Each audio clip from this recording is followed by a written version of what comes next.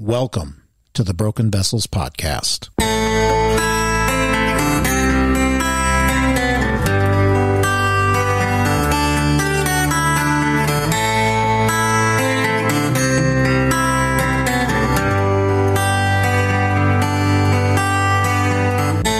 Jeremiah 18:4 states, "And the vessel he was making of clay was spoiled in the potter's hand, and he reworked it into another vessel, as it seemed good to the potter to do."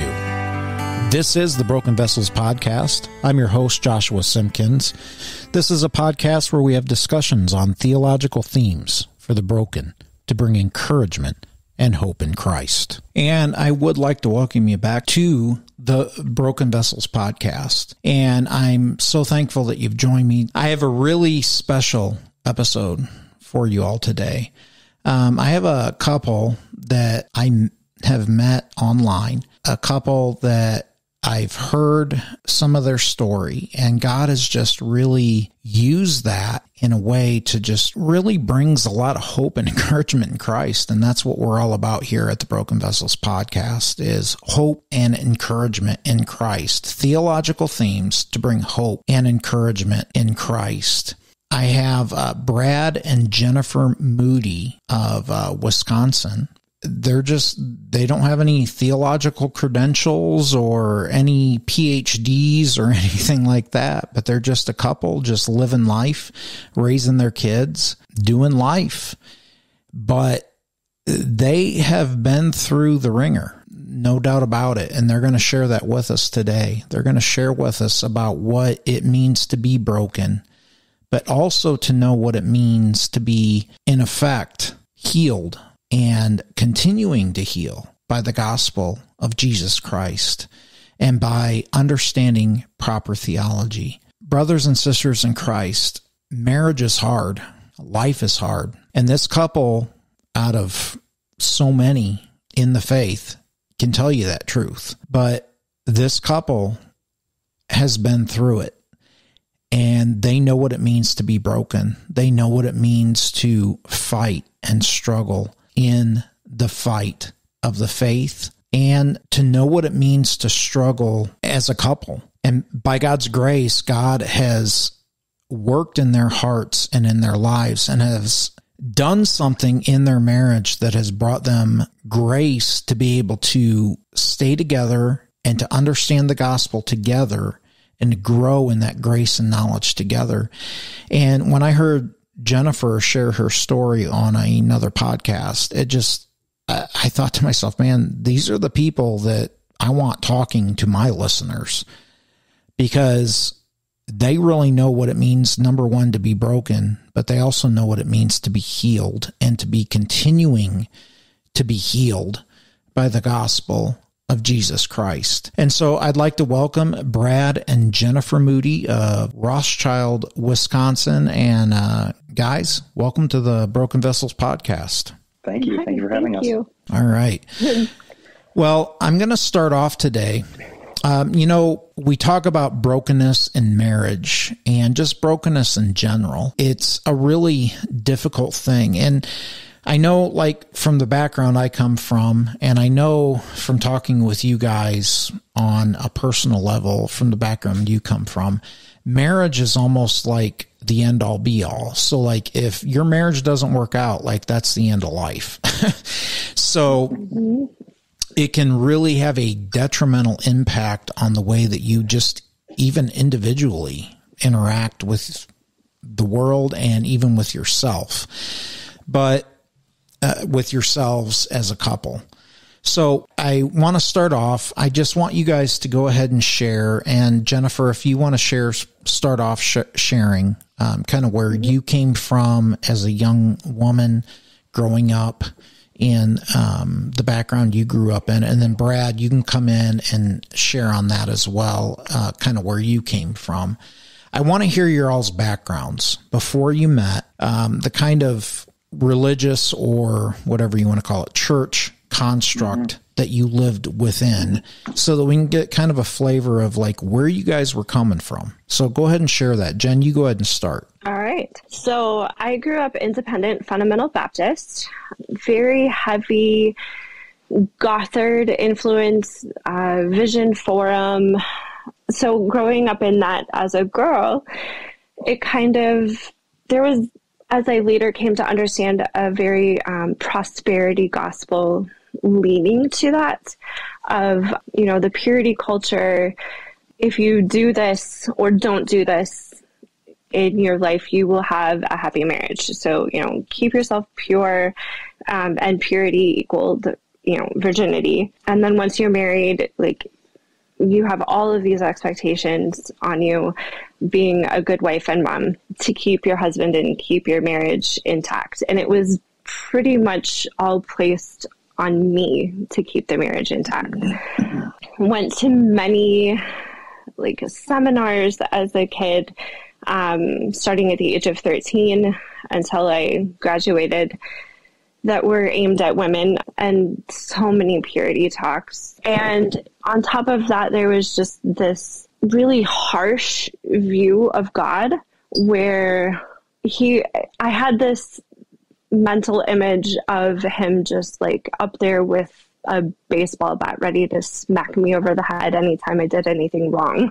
Yeah. Oh, man. So I was constantly living in fear.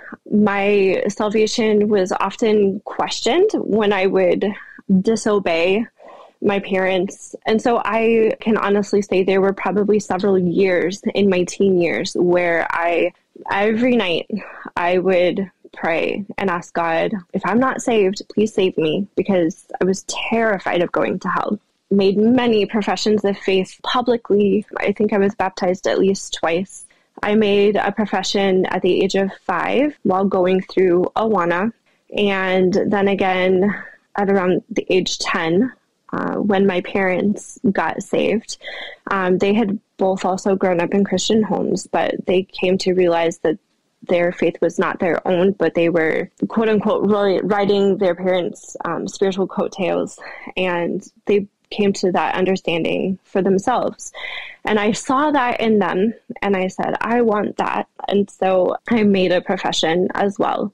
Growing up in my teen years, under that Gothard influence, as I said, there was very high expectations. For those who don't know Gothard, I'm sure you would know the name Duggar. We grew up very similar to that, no pants, no dating. My interaction with the opposite sex was very limited.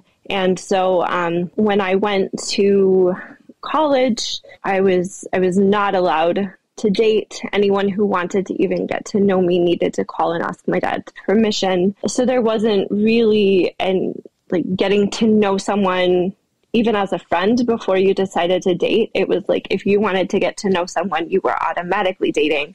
Right. And you don't date to get to know someone, you date to marry.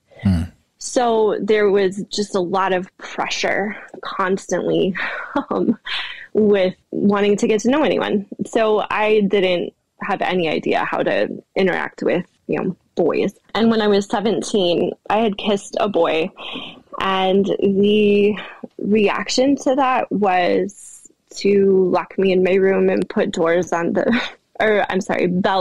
door. Oh my goodness. And I was told to cut off all my hair because I was too pretty. And for 2 years, then I was just continually punished in that I was not allowed out of my parents' sight at church. Any interaction with any boy, I got punished. And I was spanked until the age of 19. Oh my gosh. Which was when I talked to a boy. So again, just very harsh understanding of God, because in that environment, my dad was meant to be a picture of God. So yeah, that's kind of my environment. And I was about to go into how Brad and I met, but I'll wait for that. Okay, Brad, can you go ahead and share your experience growing up? Well, I'll echo a lot of what she said. A little different environment. I'd, for instance, never heard of the name Bill Gothard growing up. However, since going through a lot of these things, I have realized and seen his influence definitely affected the environment I grew up in. And I was a preacher's kid. I grew up in the home of a pastor at an independent fundamental Baptist church that he started. And he started the church plant and kind of built it up from nothing. And emphasis on the independence. He kind of, there's a great pride in not really associating or answering to anyone for anything. I think that very negatively affects leadership accountability as well as the theology in that environment. Yeah. There's such an emphasis on pastoral leadership that it's kind of like a pastor needs his Bible, my Bible and the Holy Spirit, and that's all I need. Right. And just a lot of legalism, more than specific interactions that stand out to me now as I look back, is just the root of so many things I see as theological. There's such an emphasis on me. It's definitely a more Arminian environment in terms of soteriology and salvation. Your decision, how the decisions you make reflect how God blesses you or doesn't bless you. I find that interesting because, as many of you know, I grew up in that same kind of background, a fundamentalist background. And I do find that it almost has a vibe of the Word of Faith movement to a degree. Would you agree with that, Brad? Yeah, I think so. I'm less familiar with that, but from what little I know, I could see some similarities. Mm-hmm. Yeah. Well, the whole idea of if you do A, B, or C, then you're going to be blessed. But if you do A, B, or if you do D, E, and F, then you're going to be condemned, and you're not going to get the quote unquote physical blessings in this world. And somehow that's a measure of your spirituality, really, truthfully. So yeah, definitely, I would agree with that.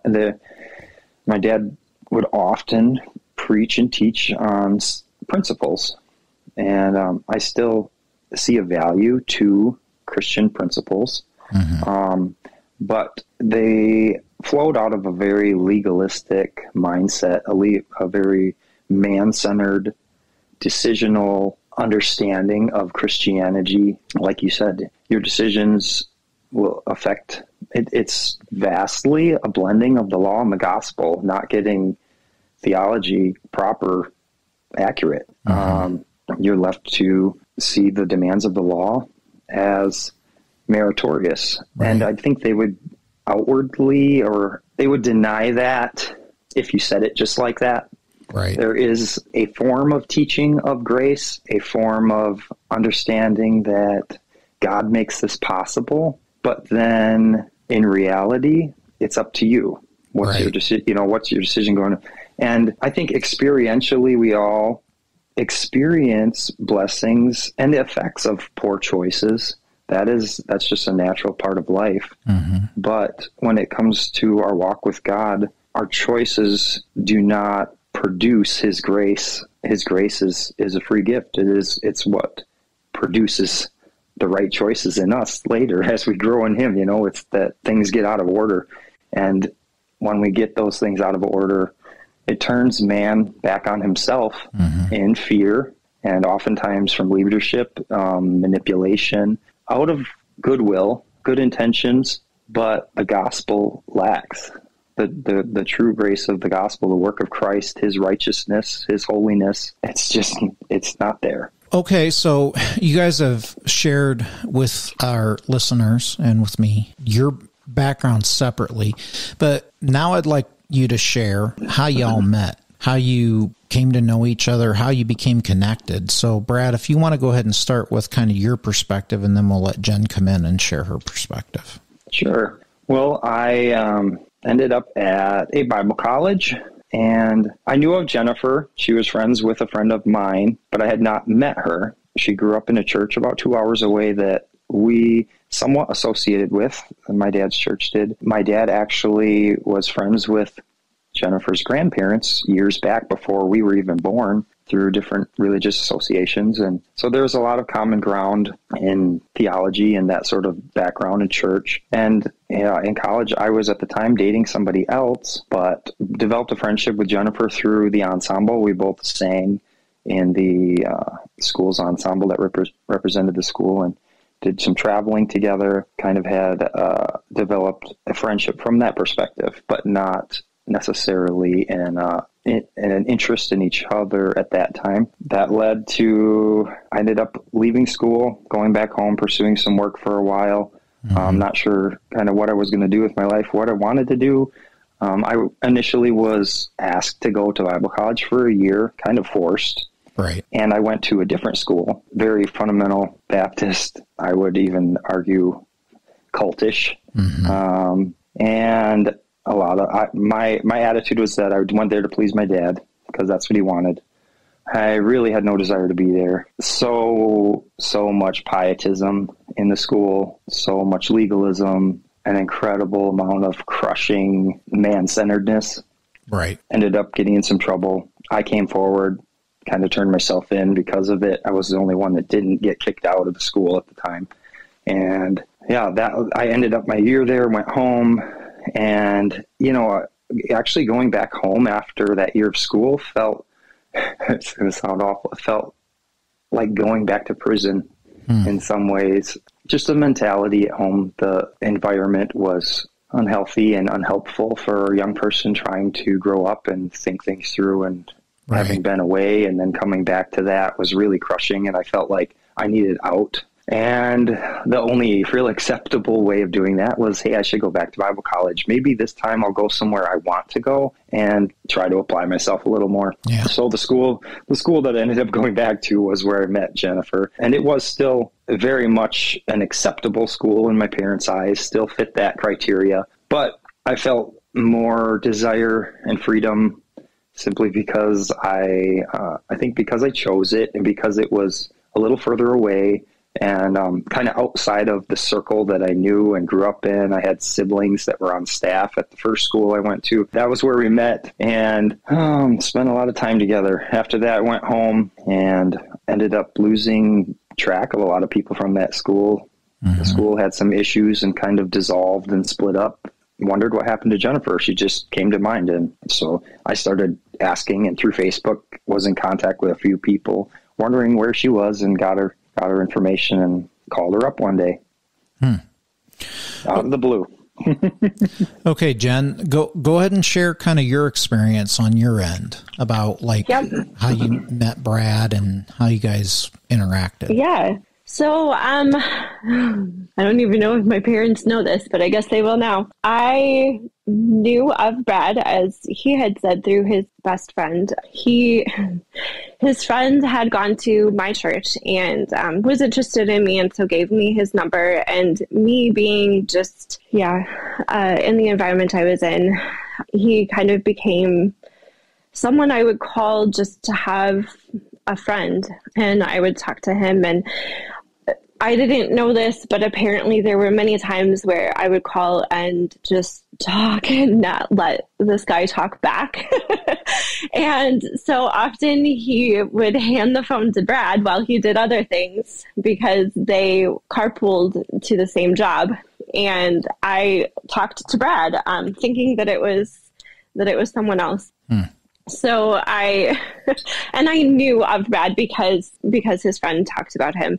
And I remember seeing him at a couple different college age activities at the church that I grew up in when he came with his friend. To segue into actually meeting him, at the age of, I think I was either 17 or 18, or it was right at that cusp of 17 turning 18. Anyway, I got caught with Michael W. Smith Newsboys Rebecca St. James CDs. Oh my goodness. And I know.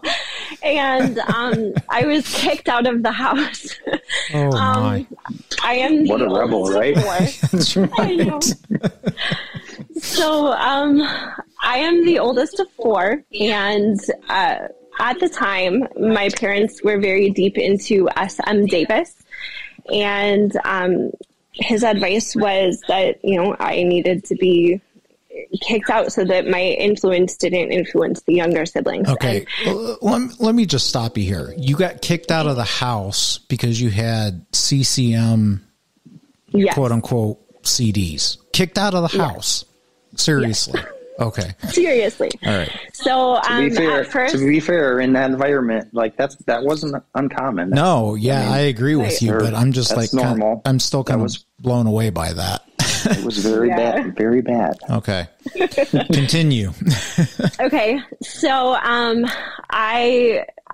while I was in the hotel room that I was dropped off at, I called Brad's friend, just like, crushed and in tears. And he was the only person I knew a phone number to and the only person I could think of to contact. I was just distraught. And from what I later found out, we had been in contact like secretly because I wasn't allowed to talk to boys. And he had been talking to Brad's older brother about me. And Brent's advice was like, it was wrong for us to be talking because my parents didn't know. And, and I should be honoring them. And I respect that. And so this guy was like, you need to go back home and, honor your parents.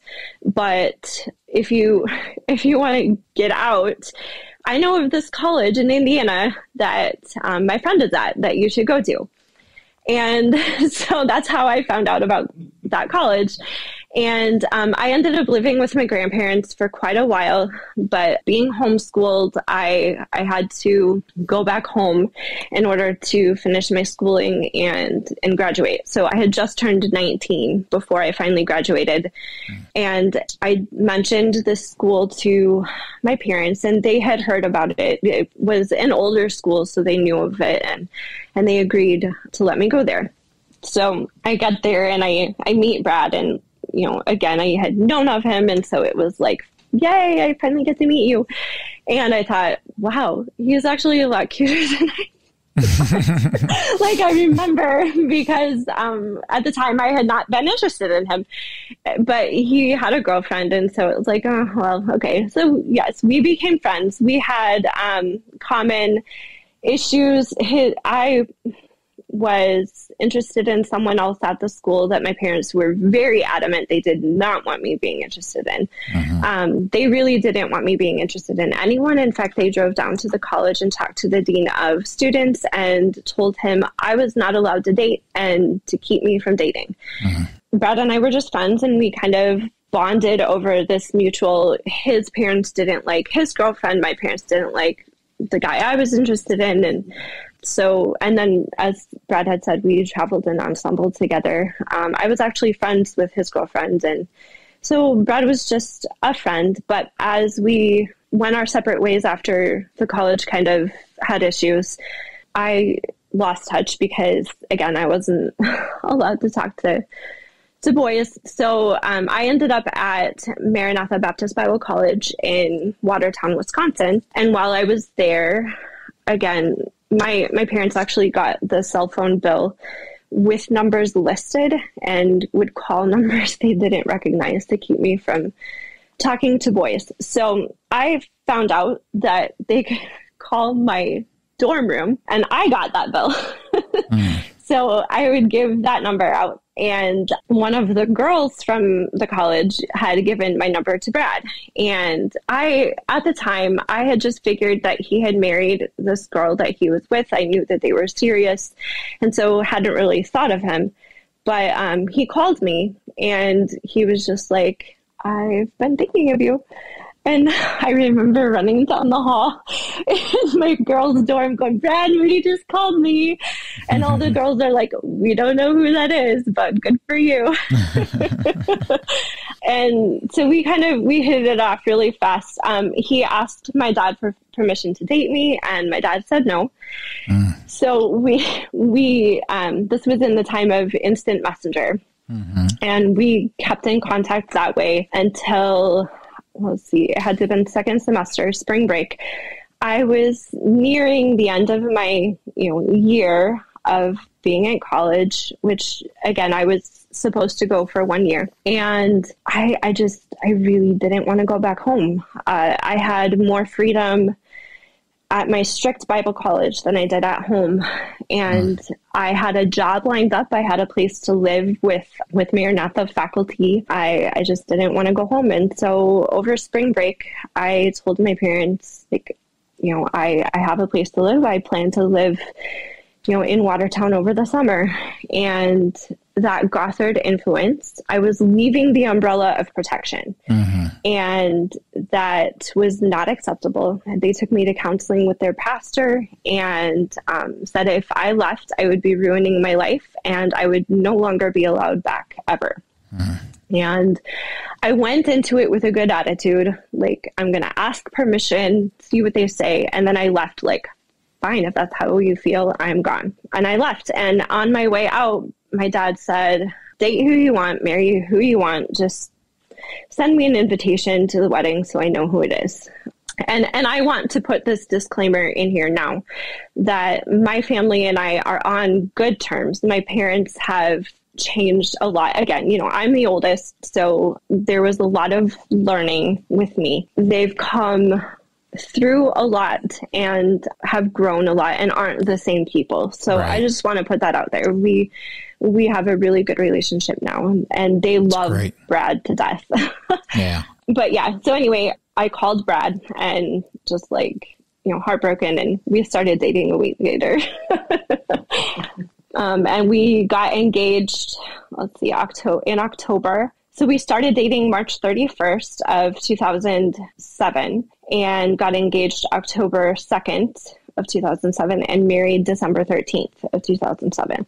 But growing up in the purity culture, having sex before marriage meant you were ruined. Like the girl, it was chewed up piece of bubble gum, a glass of water with spit in it, many, many metaphors. We had sex before we were married, and I don't recommend that, and I know it's wrong, but we did. And so my parents at the time, I had called them to try to patch things up because after I left, I wasn't allowed to talk to my siblings. I had a really terrible relationship with my parents, and I wanted to apologize for the attitude in which I had left. And at the time, my mom was certain that I was coming to tell them that I was pregnant. And when I didn't, she just flat out asked me, "Are you a virgin?" And I broke down in tears, and I'm like, "No."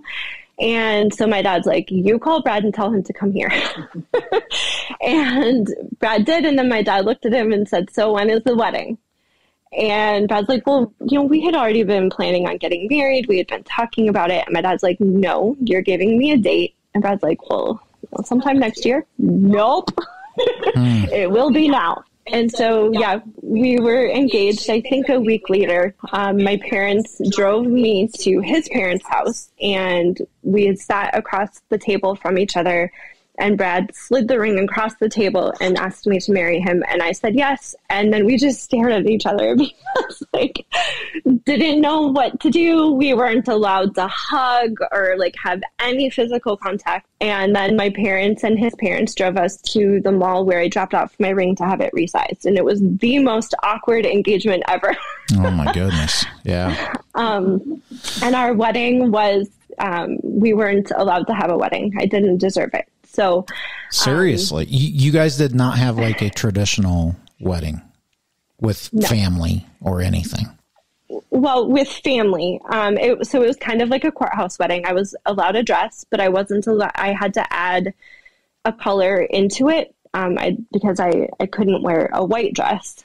And only our immediate families were invited. So, and at the time, Brad was a very controlling person. And he went and picked out my dress with his mom and said, this is your dress. Everything about the wedding was how, he wanted it.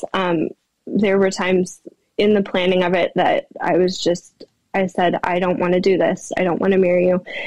And he just laughed. And I, at the time, felt like, actually, this is my only option because I'm not a virgin anymore. No one else will want me. And so I loved Brad in the way that, I knew how at the time, but I also felt like I had no other option. Right. And there were many things that showed up in that I knew irritated me, but I didn't recognize as like controlling or abusive.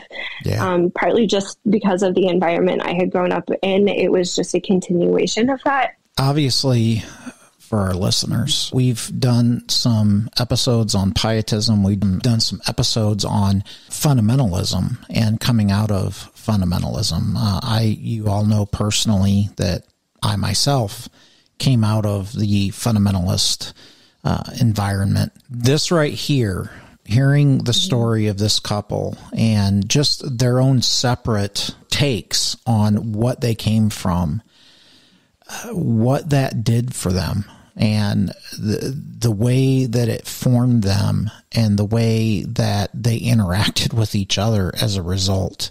Already, we are starting to see there is a brokenness there. There is something that causes brokenness in the way that, especially young people, and that's something we need to really, really get and understand is how detrimental fundamentalism and pietism and all of these things have on young people, because it's very hard for them to parse through truth and to be able to really grow and understand what's going on. And they're just doing what they're told, or they're trying to follow what's right. Many young people are trying to just do the right thing. Jen just said, I want to honor my parents, right? But I think many of you would say, from hearing what we're hearing, there was a very oppressive, abusive environment going on just in general across the board, as far as just the community that they were growing up in. I've experienced it. Many friends that I have experienced it, and it can have a very detrimental effect. Now, we've learned about how Jen and Brad got to know each other, how they eventually came together. Not ideal.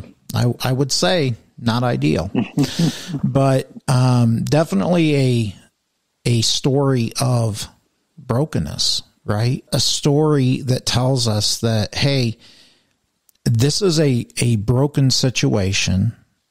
It comes from a broken ideology, and it caused brokenness. And I already know these guys' stories, and it's rough.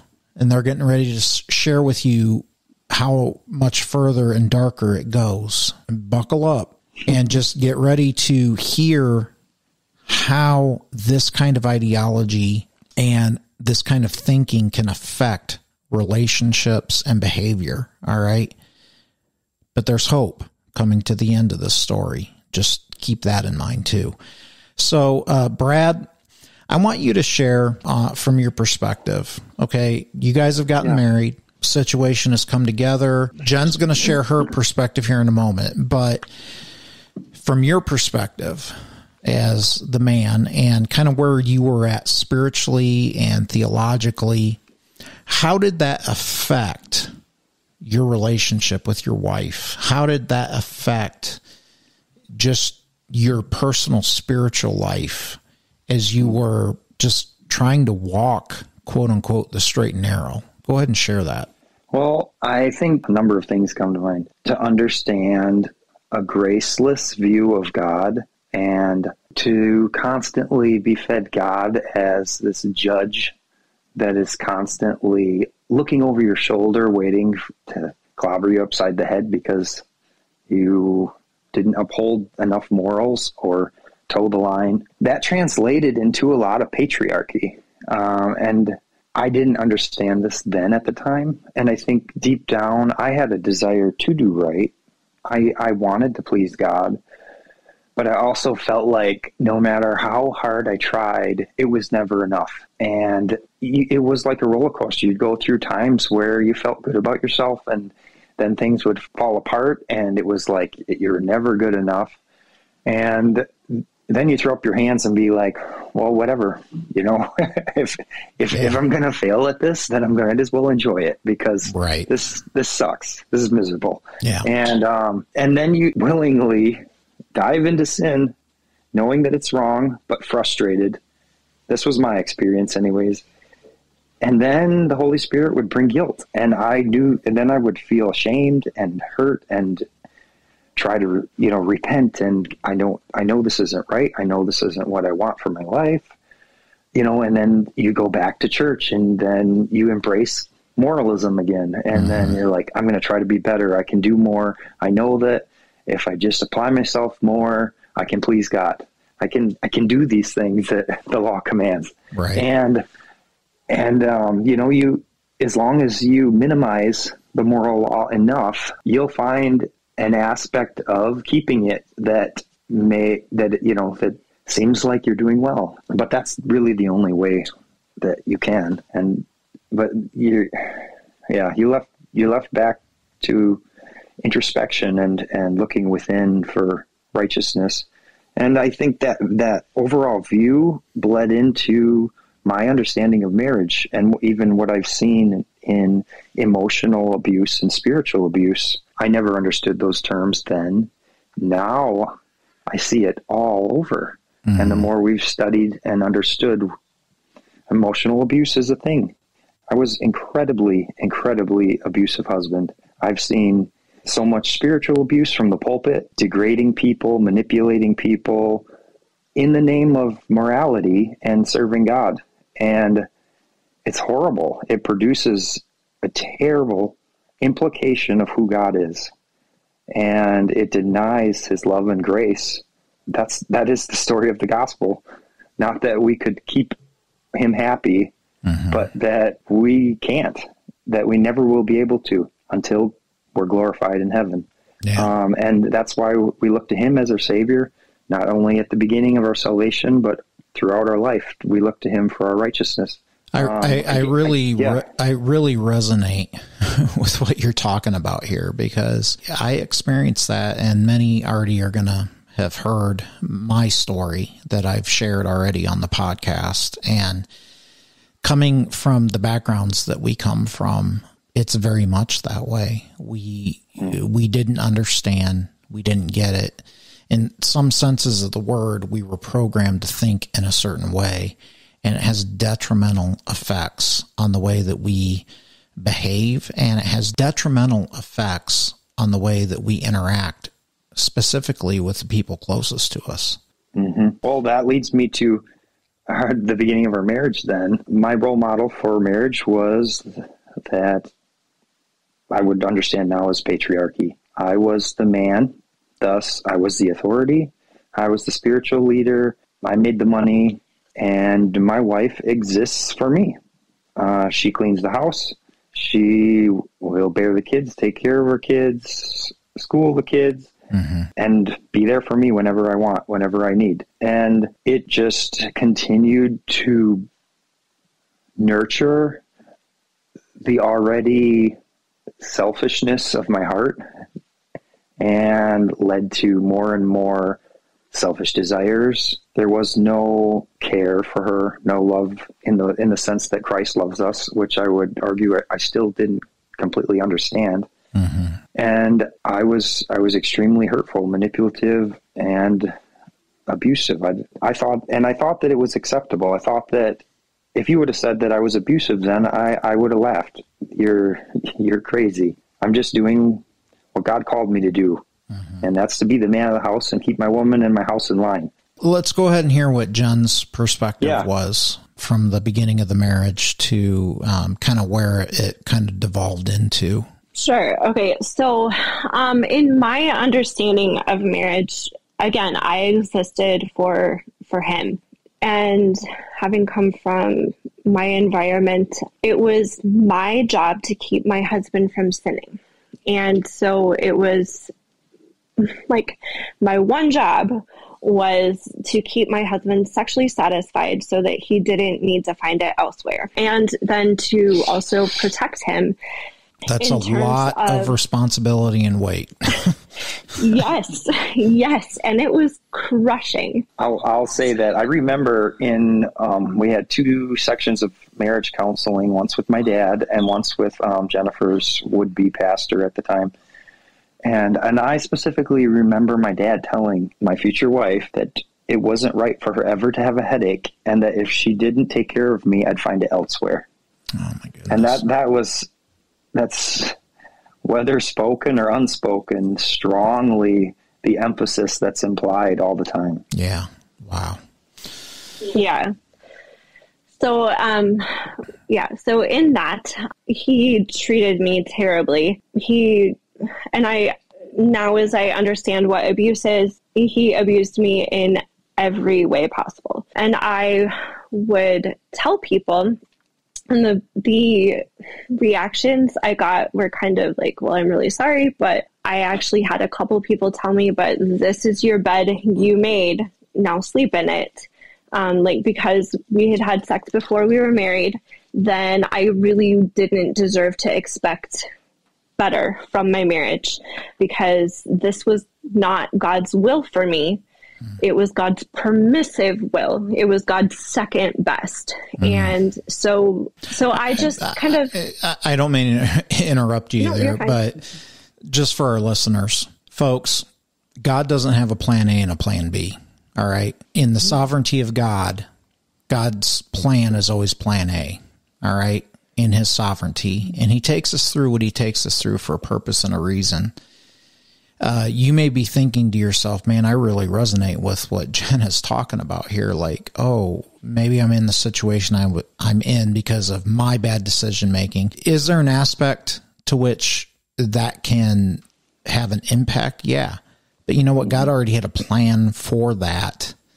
And that was his plan all along. I grew up with that ideology as well. The whole plan A, plan B, or God's perfect will, God's permissive will. All right. And we may do an episode on that eventually, but I'm sorry. That's flawed understanding of who God is and theology. That's a denial of the sovereignty of God. It definitely is. Absolute denial. It's a complete denial of God actually being in control. And somehow the control is back in your court. And somehow everything you do, somehow God's like up there, like fumbling around trying to figure out, oh my goodness, well now she's got to figure it out because she's screwed up and she's got to, bite the bullet and do what she's got to do because she's horrible. No, that's not the way it works. I want input here. I don't think it's right to belittle the effect of sin, because when we sin, there are consequences. There is certainly real life hurt and pain that we feel, that we go through, that in no way happens outside of God's plan for us. That's right. Nor does, God, you look through the Old Testament and New Testament, and you find all sorts of ways. You read Job. God allowed things to happen for good. Yeah, and Job had no idea. He didn't know what was going on behind the scenes. And there's an understanding that there are secondary means that God uses in our lives to mold us and shape us into his image and to bring us to a place where eventually you guys came. And I just want to make that clear, because I know a lot of people are listening to what Jen is just talking about, and they're like thinking to themselves, oh man, like that's where I am. And man, I'm where I'm at because I'm horrible. Brothers and sisters in Christ, no. You got to look to Jesus. You got to look to Christ. You got to understand that no matter what you've done in your life, Christ has a purpose in it. The Word of God tells us over and over again. He sets our steps. Man, in the Psalms, it talks about how he sets our steps, but not only that, but he literally has written down what our life is going to be like and what it's going to do and how we're going to behave and all of that. God's in control. He knows what's going on. All right. And we can trust him with even with our bad decisions. That doesn't mean God is behind our bad decisions, but he already knows what's going on. All right. And we can trust him and have faith in him that whatever we've done, he's going to take that and he's going to use that in a way to mold us and shape us into his image. So I just want to make that clear. I do apologize for interrupting you, Jen. Go ahead and continue. Oh, no worries. So in all of that, I came to believe that I deserved how I was being treated, that this was God's punishment for not doing things the right way. And there came a point when Brad had actually hit me, and I called a cousin and told him what had happened. And one of my uncles and his entire family came to my house and said, "We are not leaving without you." And at the time, I was just terrified because I was under this two things. One, I was afraid if I left, I would never come back. And I was also raised with the permanent view of marriage. And so I was afraid of the shame that I would bring my family if I left. Yeah. And so I was scared, and I said, I can't leave with you. And I stayed. But I appreciate that they affirmed that was not okay. Right. Because then my family got all upset and said that was wrong of my uncle to do that. He should never have gotten involved, that I had smart mouthed my husband and deserved it. So, oh man. I just went through many years of just reading marriage books and trying to figure out how to live with the marriage that I had. And I ended up reading Debbie Pearl's book, Created to be His Helpmeet. And if anyone knows what that book is like, it is one of the worst marriage books. And if you have it, burn it because it is terrible. And it basically just told me two things. One, that my husband was just a command man, and he was a representative of God the Father. Because men, in the book, she talks about the three different kinds of men that are kind of representative of the Trinity. And my husband was authoritative and was representative of God the Father. And so it was not a flaw in him. It was just the way that God created him. And I needed to learn how to be the kind of wife that supported him and didn't tick him off. And then two, it was my job to keep him sexually fulfilled. And it was hard. We struggled a lot in that. Yeah. And Brad wants to. I was just going to input that really reinforced a victim mentality that I felt in terms of pornography, in self-desire. Just if my wife wasn't there for me, then this wasn't my fault. This is normal. I can't help this. She's not doing her part. There is no sense of accountability for my actions, and it absolutely is sin. Right. The way I was treating her, the way we were living, the whole construct. I just want the little disclaimer, because I feel like it's easy looking back now to see, now this makes sense why I did this. This makes sense why I did that. Like all the pieces are coming together, but really none of that negates the accountability that I carry for the sin within me. Right. And that's on me. I mean, yeah, I may have been raised in this environment. Yes, I may have been told this. There may be flaws all over in it, but I still believed it, and I still am accountable for the actions that I'd made. Right.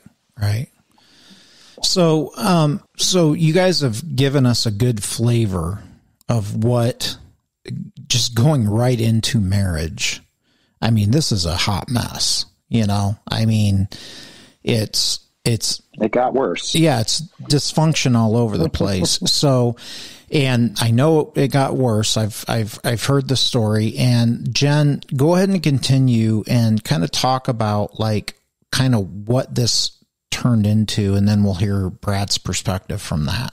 Sure. So with that, understanding that all of my husband's sexual sin was on me, he just was so unkind in how he treated me, in how he talked about my appearances and just all these different things. And I just got to a point where I I actually told him I wish it wasn't a sin for him to see a prostitute, because I wanted to be his wife, but I didn't want to be intimate with him. And so that kind of led us to a place where he was like, oh, well, why don't we see other people? And it isn't bad if we know about it, right? So you can go see someone else. And he had kind of this picture of what he wanted in a girl, and I didn't fit that. So he thought that this would be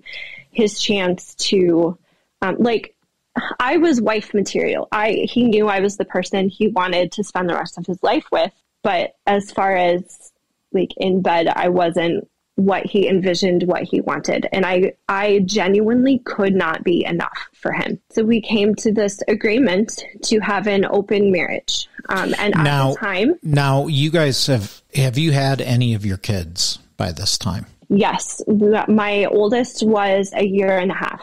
Okay.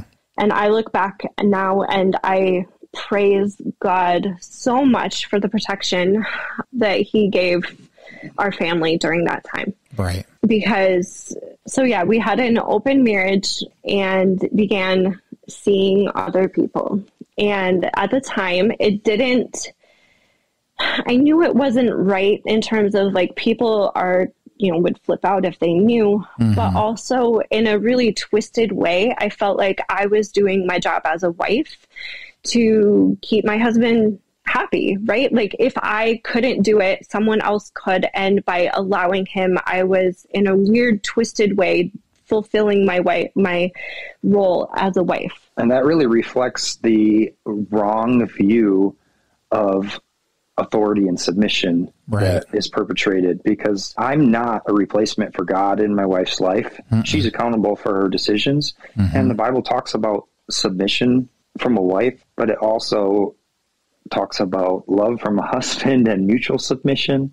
And it's never right for a husband or for a wife to submit to sin. She's still accountable for herself.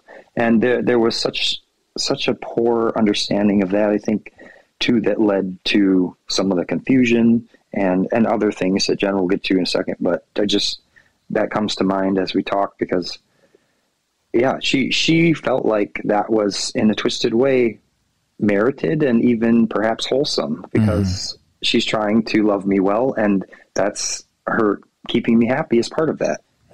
We just came to this place where, I think for 9 months, we were seeing other people.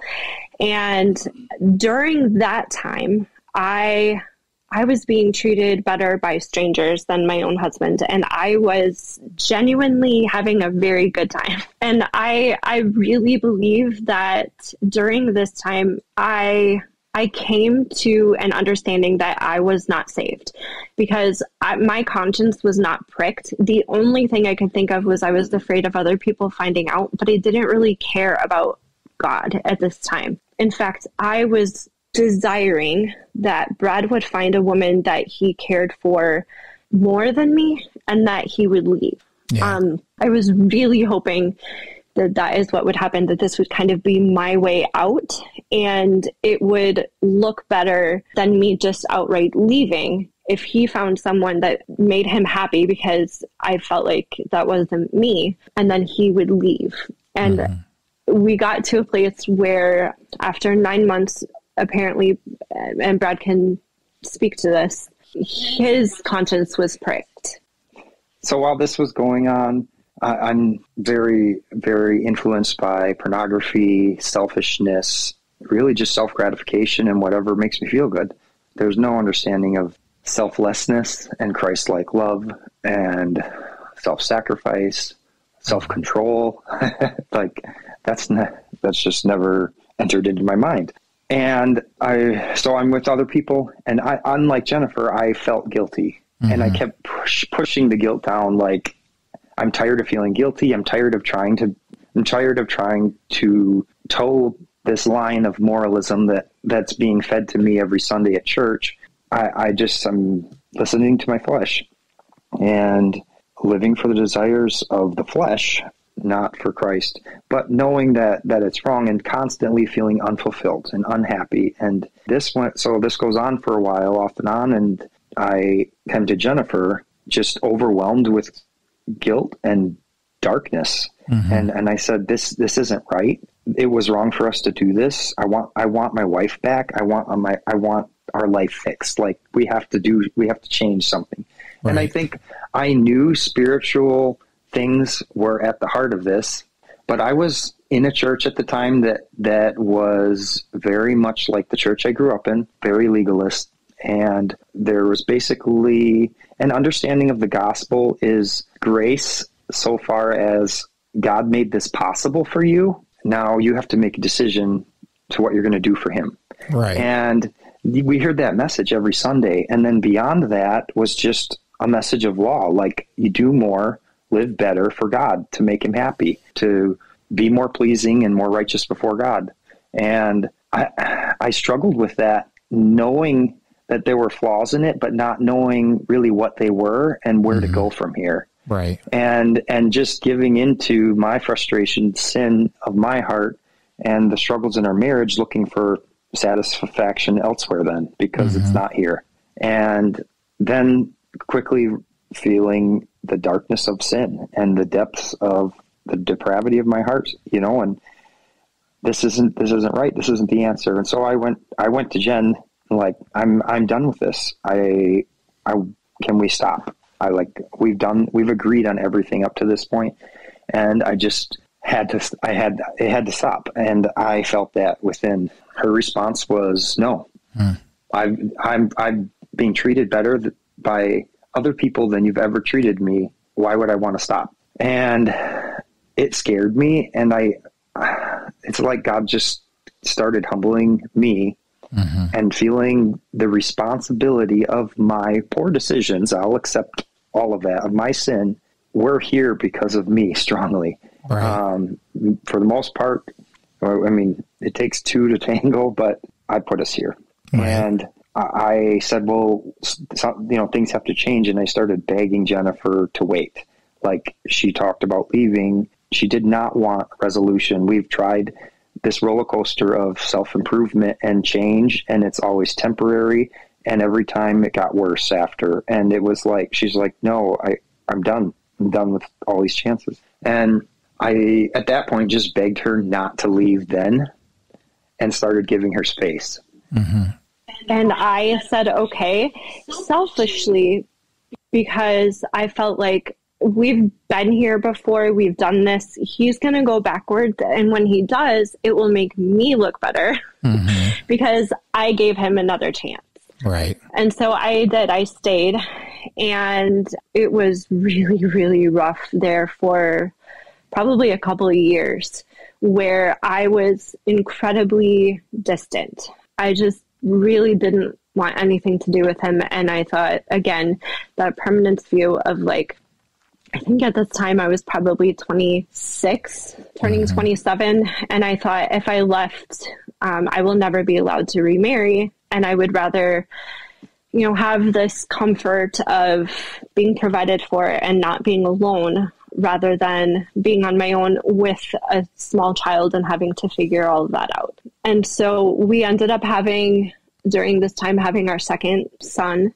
And after that time, I don't remember how old he was, but I remember kind of seeking, because around that time I was also just ready to walk away from religion, to not go back to church, to not have anything to do with God, because in my mind, it was God that was keeping me in this state of despair. And I think too, meanwhile, I struggled with her withdrawing, and yet just started to bear the responsibility of where we're at.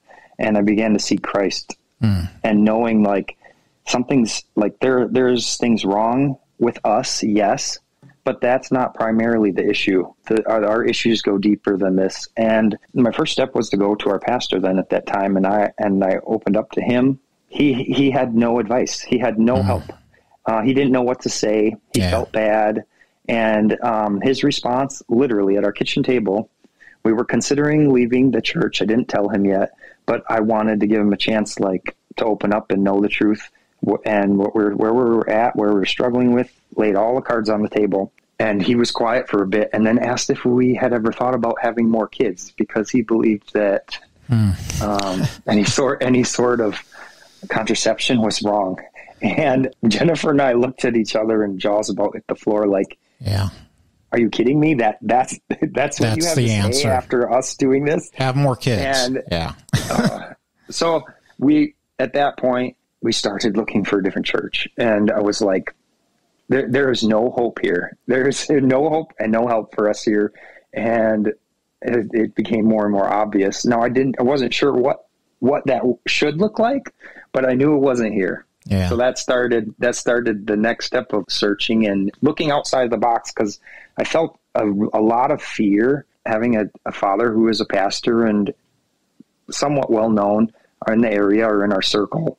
Legacy is a huge thing. Oh, and there's especially such an emphasis. Movement. Yeah, absolutely. There's such an emphasis on that. And I always feared letting him down or making him look bad. And I just reached this point where I thought if I went anywhere else, man, Dad would hate it. And I feared how that would affect our relationship. And at this point, I looked at the walls crumbling around me and thought, it doesn't matter. Yeah. None of that matters. We have to do something different. Yeah. And we're on a dead end road. So, okay. Well, I want to pause this right here, and brothers and sisters in Christ, I want you to think about this.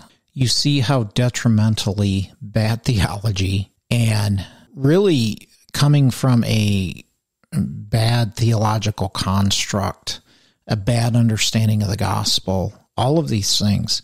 This is a real world example of two people who really ultimately, I think, wanted to know and love the Lord, but just didn't know how to do it because they didn't have the right information. They didn't have, for whatever reason, God in his grace and in his sovereignty brought them along at the time that he did. He brought them through what they've been through into this hot mess of not only their younger lives, but coming together, having what could be called a very volatile relationship, and all kinds of misunderstanding of who God is all over the place. If we want to talk about broken vessels, brothers and sisters in Christ, Brad and Jen were broken vessels. They had come to the point of experiencing true brokenness as a result of not only their own sin, but the sin of others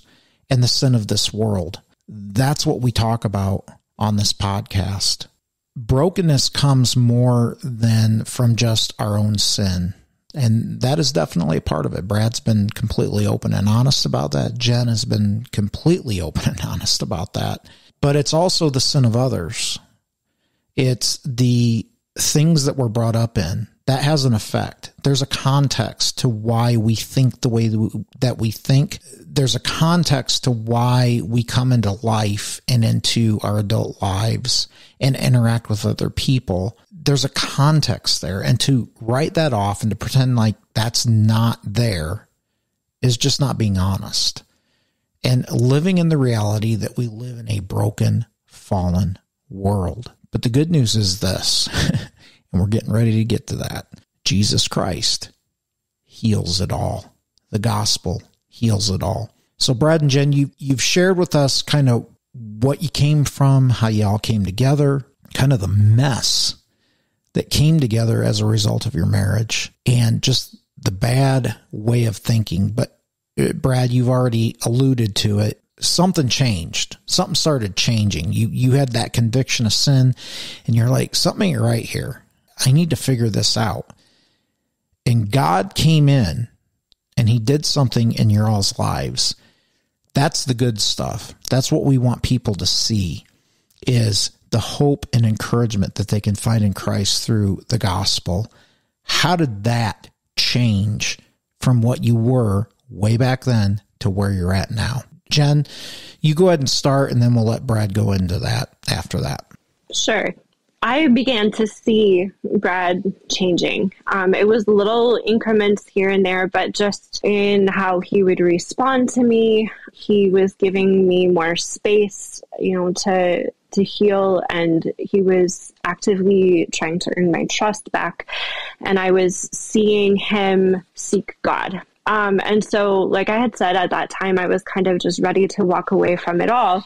But seeing him really seeking God, and then with that, seeing his changes in how he was treating me, I kind of began to search again. And again, I do not remember exactly when this was, but I do remember folding laundry, and I had just read an article on the medical side of the crucifixion of Christ. This was nearing Easter, and it was so horrible and gruesome. The physical things that our Lord went through in his crucifixion. And then I was listening to a song by Flame featuring NF called Start Over. And in it, a few of the words, he says, "So whatever it is that you've done, he put that punishment on his son. You'll never come under his condemnation, conquer sin and Satan and his accusations. So dry your eyes, lift up your head. Hallelujah, God is not dead. Plus he gave us his peace, and he took our guilt on the cross instead, took our place, and now we embrace a clean slate with the eyes of faith. We know unfailing love, it's not too late, start over." And at the time, I had felt, if my having sex with my husband before we were married made me a, crushed rose and a chewed up piece of bubble gum, what now that I've slept with multiple men? And I had felt like I am beyond the grace of God. I am beyond God wanting me. I'm too sinful now. And after hearing that, I knew I wasn't. And to believe I was to climb up on the cross and smack Jesus in the face and say, "This is not enough." And it was then, I believe, that God opened my eyes and the Holy Spirit indwelled me. And it was from then on that I believe I became a new creation. And we began seeking together the Lord. And not just in I want God to fix my life, but genuinely seeking him and wanting to know him and not know about him, but know him. And it led us to a new church, and just to really dive deep into theology. I am the type of person that I thrive on information. It always drives Brad insane when we watch a movie, because I'm the one that's going to IMDb, and researching all of the backstory and, trivia of whatever we're watching. So I love to learn and to read. And at the time I was very alone, didn't really have friends. I tried to open up to people and say, here's what's going on. And I ended up kind of on Facebook and in a lot of Reformed groups.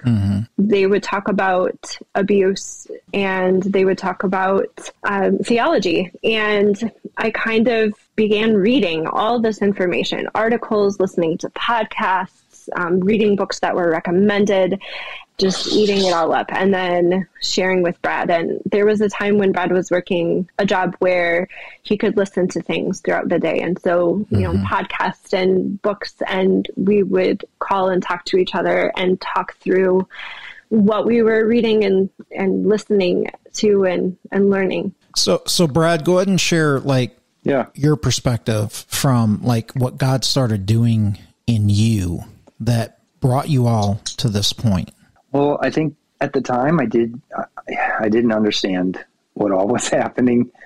I just felt extremely humbled and like I was at a dead end. All my life, I felt like I wanted to please God. I've been raised in this environment. I loved God in the way that I thought. I was raised in, tried to pursue moral realities for myself to please him. And yet there was always the falling short and it never being enough and just empty, an incredibly empty feeling. And throughout that pursuit, I'd get frustrated and pursue sin and get tired of trying. And then I would feel conviction from God and go back and seek Christ again.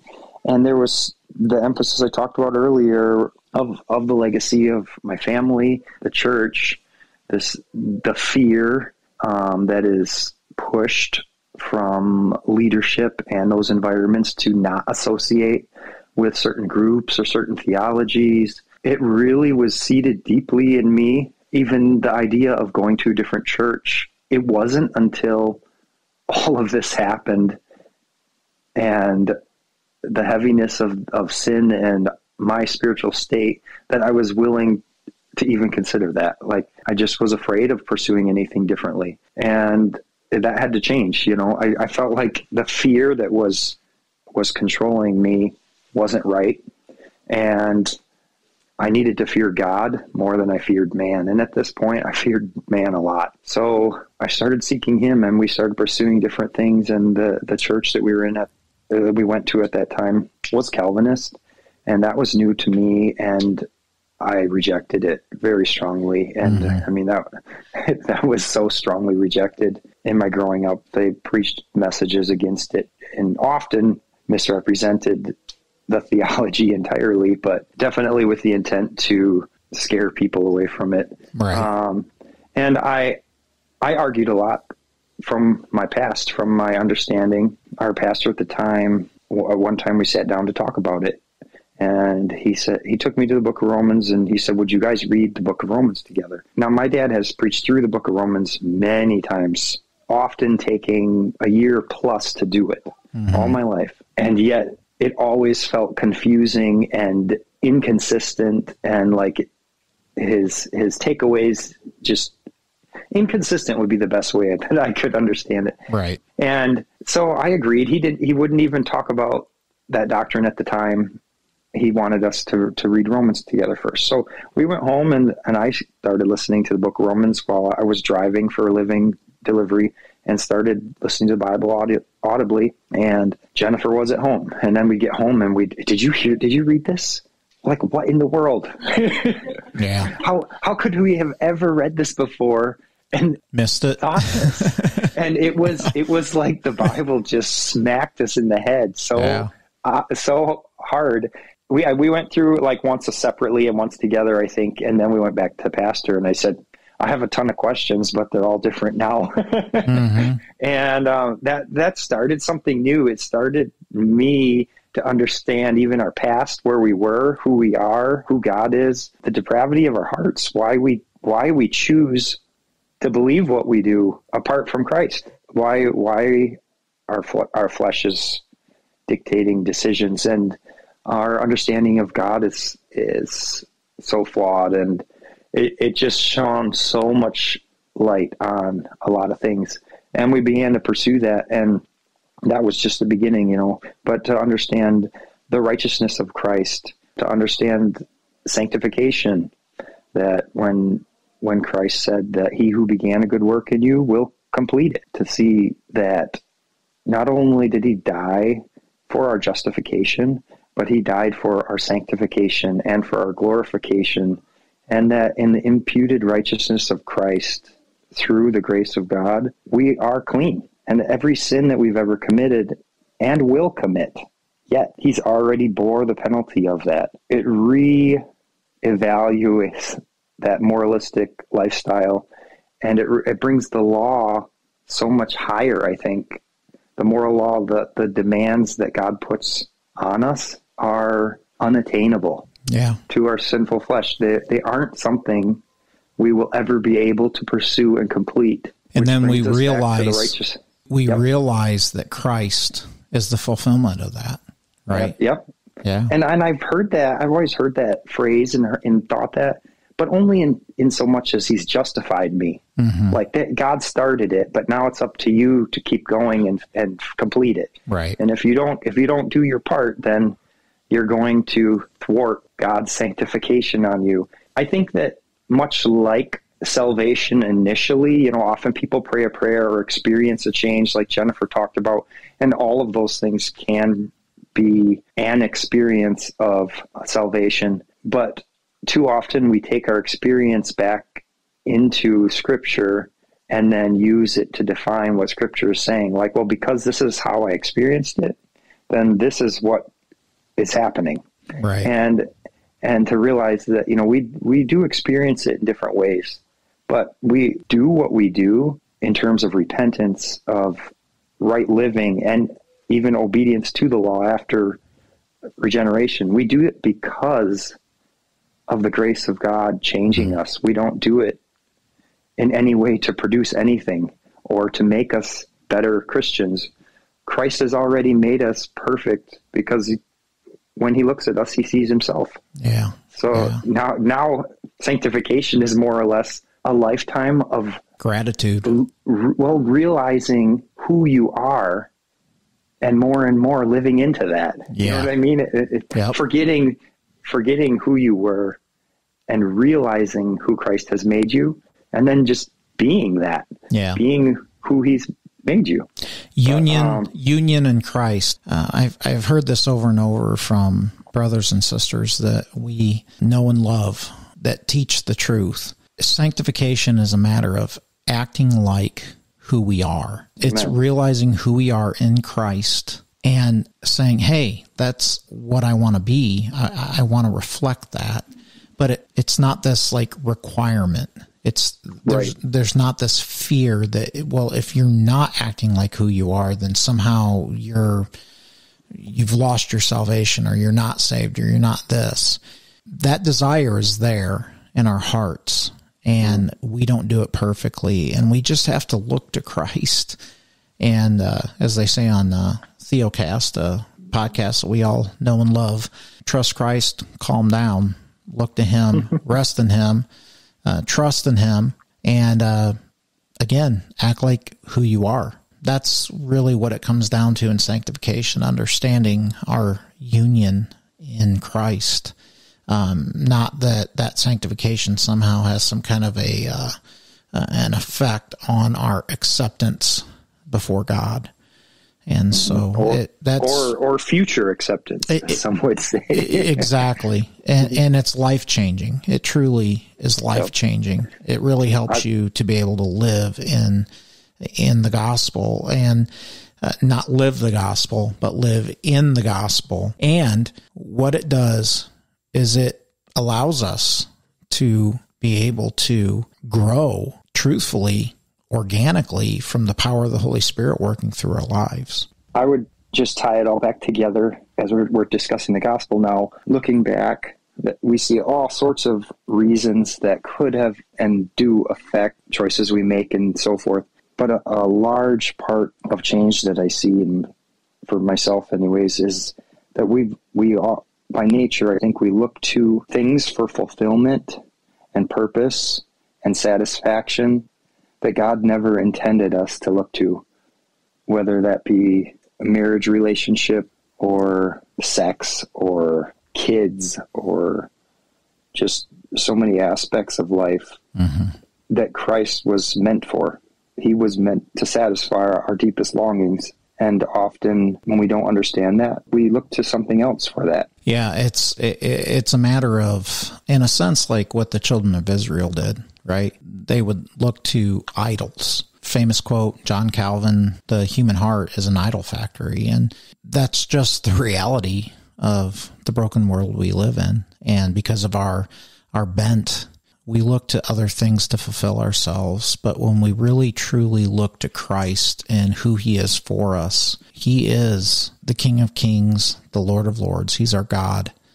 And he's the only one that can fulfill those longings. Well, brothers and sisters, I want to thank you for joining us for this episode today. This couple, I'm sure this has not been an easy thing for them to do, to just put it all out there and share the experience that they've had. But I hope, by God's grace, hearing a real life, real world experience of coming out of a certain ideology and the detrimental effects that had on them individually and as a couple. But then the great and good news, what God did through the gospel in healing their relationship. And you may be thinking to yourself, well, that's good for them, but that didn't happen with me. Well, you know what? Y'all know that didn't happen with me either. But again, understanding the sovereignty of God. God takes us through what he takes us through for a purpose and for a reason. And we just have to trust him.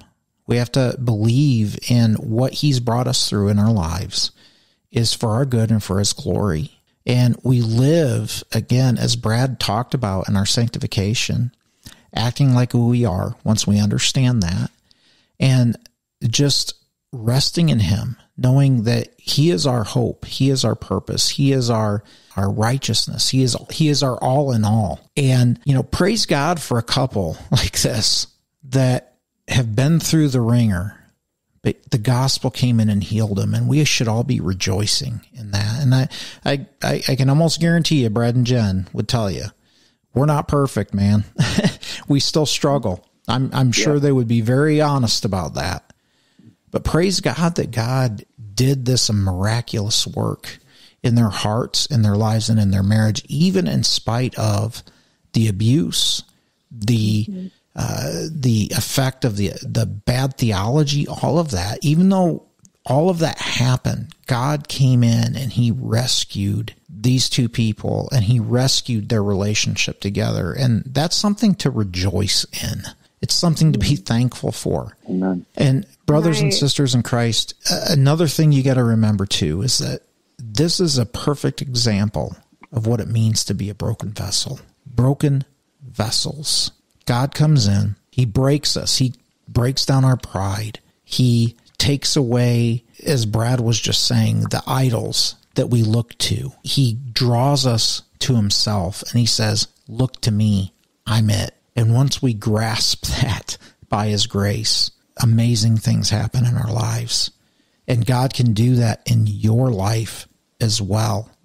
But you got to look to him. Look to Jesus, the author and finisher of our faith.